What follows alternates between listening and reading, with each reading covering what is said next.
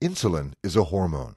Cells in your pancreas produce insulin in response to glucose, a form of sugar in your bloodstream.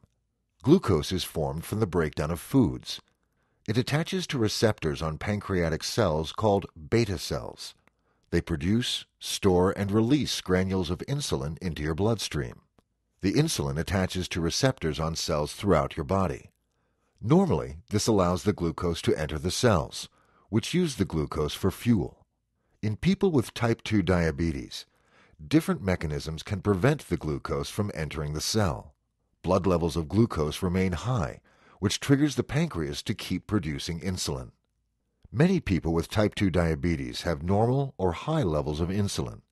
This can be enough to overcome insulin resistance for a while. Eventually, however, the cycles of high glucose levels and increased production of insulin can cause the pancreas to stop producing insulin altogether.